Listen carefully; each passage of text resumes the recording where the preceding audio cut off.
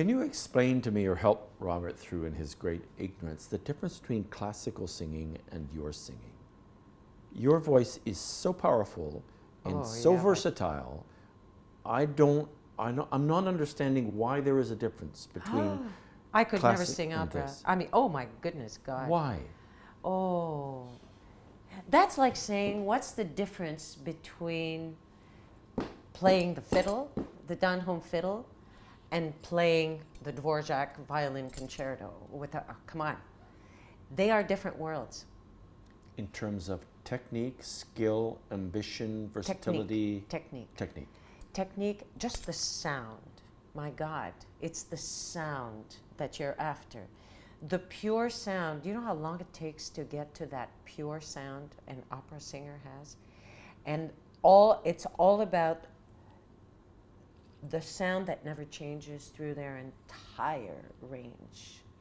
And that is something you spend years working on. Like, that's a tough thing. We do that too. We try and not have an obvious break, you know, when you go from chest voice to head voice, whatever.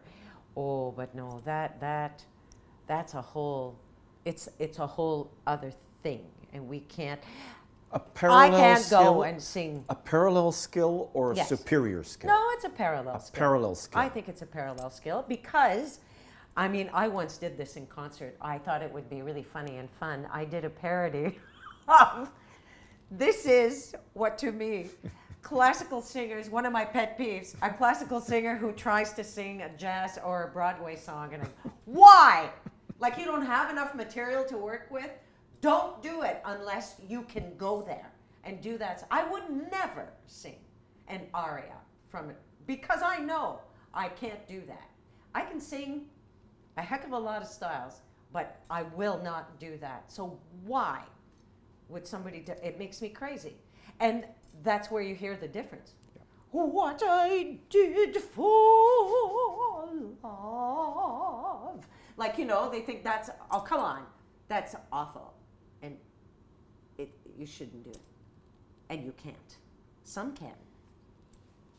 Some can. So I'm curious then, the technique of that opera singer has confined their creative reflexes?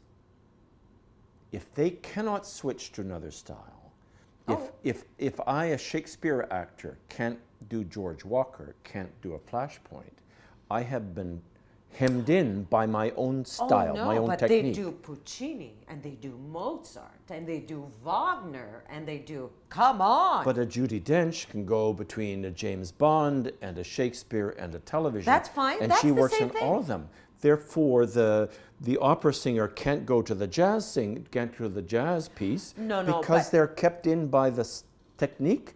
But by ingraining the technique in their bodies, have they restricted what they can do? No. Then why can't the opera singer do jazz? Well, why would you want to anyway, is my point. It's music. Of course it's music, but I do musical theater, and I can sing jazz standards, yeah, for sure. But I don't want to sing opera. That's not my thing, and I know I don't have that sound. I have not spent those years getting that bel canto sound. I don't want it. But I still, every time I do a show, it's different. Singing Les Mis demands something different than doing Toxic Avenger. You know? It's totally different. Yet I'm the same singer. It's a different style. I feel like I'm in totally different places, yet it's the same technique, it's the same instrument. Same with them, my God. Oh, they're not more restricted than we are, going from one style to the other. Those are different styles of music they're singing, different composers, you know, different worlds. So what styles do you sing?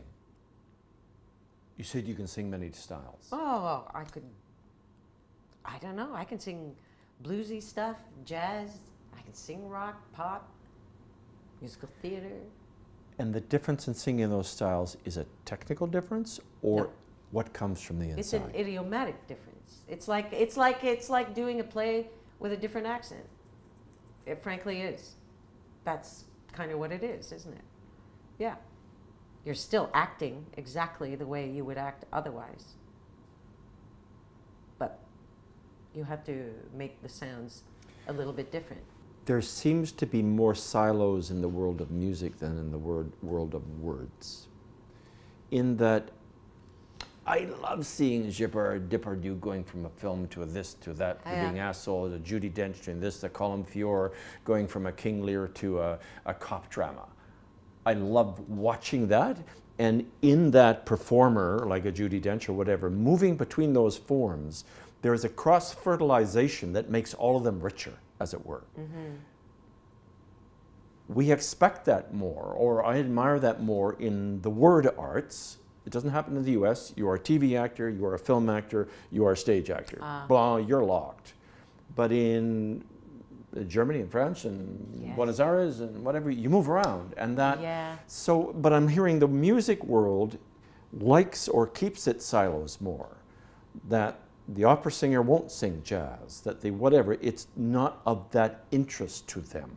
Is that correct? Well, and am I expressing this right? I don't dare speak for everyone, not by any means. But I think, as a rule, when you spend your life building that voice, that's, you don't just suddenly say, oh yeah, I'll do some musical theater, which some do and maybe want to, and put out a jazz album, and that's fine. And some can do it. Sure, you're a singer, but I'll just leave it at never would I put out a recording of arias.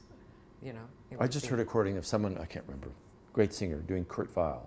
I went, no, he shouldn't be singing Kurt Weill. Sorry, it's just you. Yeah. It just you weren't there. And how funny that you wouldn't know that. That shocks me. You know, it's like, my God, come on.